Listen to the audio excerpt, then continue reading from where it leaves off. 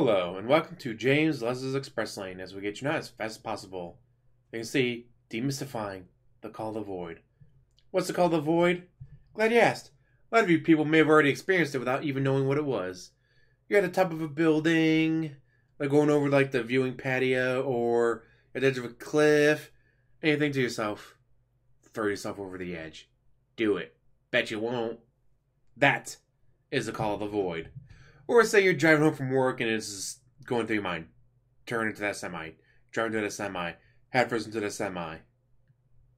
But of course you don't actually do it because obviously you go, I'm not throwing myself off this cliff. I'm not throwing myself off this viewing patio. I'm not driving into that semi. But that is the call of void.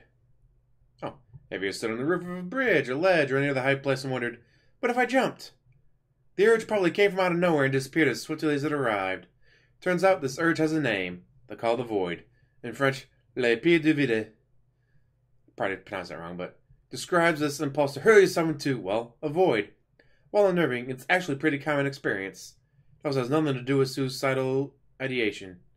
In fact, the 2012 study, the only one exploring this phenomenon to date, suggests this urge may have a relatively straightforward scientific explanation. Common examples, I already jerked the steering wheel and turned down oncoming traffic. For me, it's semi. Because now if I hit a regular car, I might walk away. Airbags and all that they are today, I might walk away. So I think semi. Jump into a very deep water from a boat or bridge, stand on a train or subway tracks.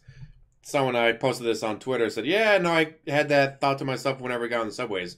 Don't jump in front of the subway train. Don't jump in front of the subway train.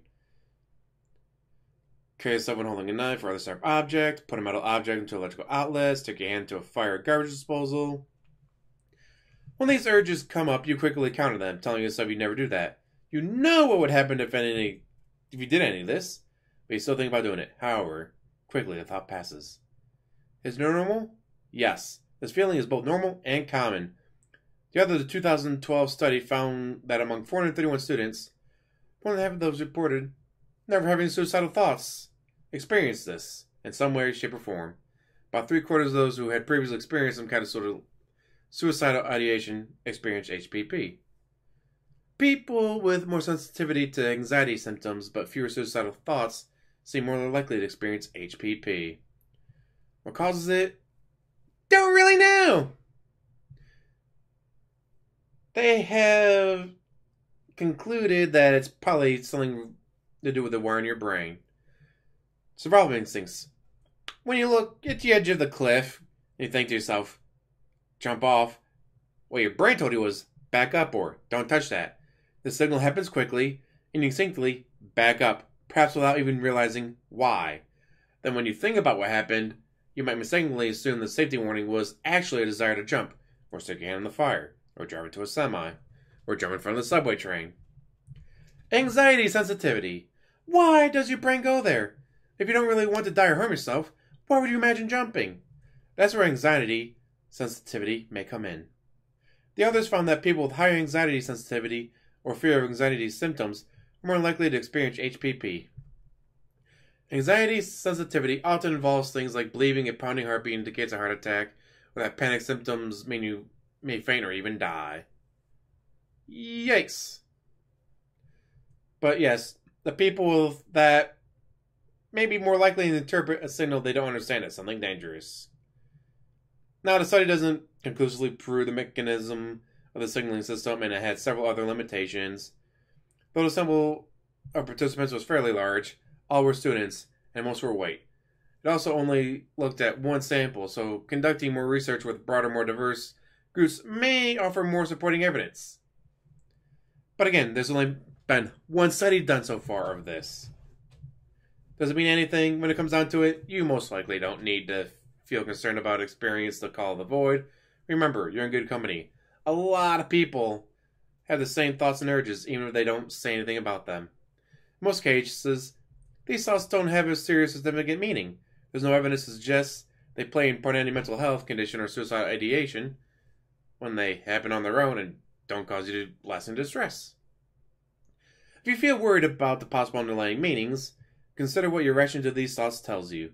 By stepping away from a window or ledge, by not turning your car into traffic, By reassuring yourself you never do those things, you're acting on your desire to keep living.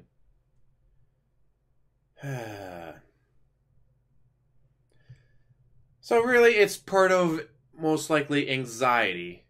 You're anxious about something, and that anxiety screws with the wiring in your brain a little bit. So your brain says, hey, back away from that ledge. But your anxiety is like, oh, what? What's that, brain? Throw myself into the void? Don't throw yourself into the void. God. The article continues, but I really wanted to just focus on the call of the void because, God, I've been dealing with that lately. Just driving home from work and, hey, there's a semi. Turn into it. You shouldn't walk away from that one. But, of course, obviously, I don't do that. Just like people don't throw themselves in front of subways or stick their hand in the garbage disposal. But it's weird that there's only been one study done, and it was back in 2012, with only 341 people. It's an interesting phenomenon. You'd think they would study it more. Then again, how many studies have been done in ASMR? And that's huge. Like, so like, that doesn't exist. What do you mean it doesn't exist? There's entire subsections of YouTube dedicated to this. They made an ASMR commercial for the Super Bowl. But no real big studies. I've heard of people like smaller, not like scientists, whatever, just like, all right, well, we're going to get a couple people together, talk about ASMR, try to figure out what it is. But I've never heard like, oh yeah, Stanford University is going to dump $16 million into a study on ASMR to try to figure out what the hell it is. I mean, for the longest time, I just thought it was normal. I thought everyone got it. Until a guy at work was talking about it. Like, wait a minute, that's not something normal? No. And while not normal, is common. Just like Call of the Void. Wouldn't say it's normal, but it's common. A lot of people think it, a lot of people feel it.